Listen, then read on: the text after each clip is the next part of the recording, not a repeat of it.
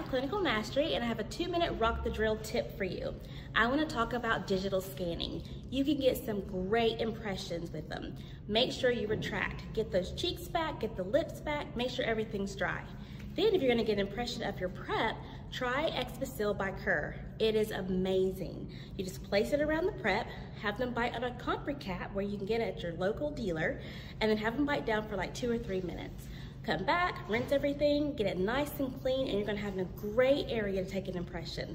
Thanks, guys.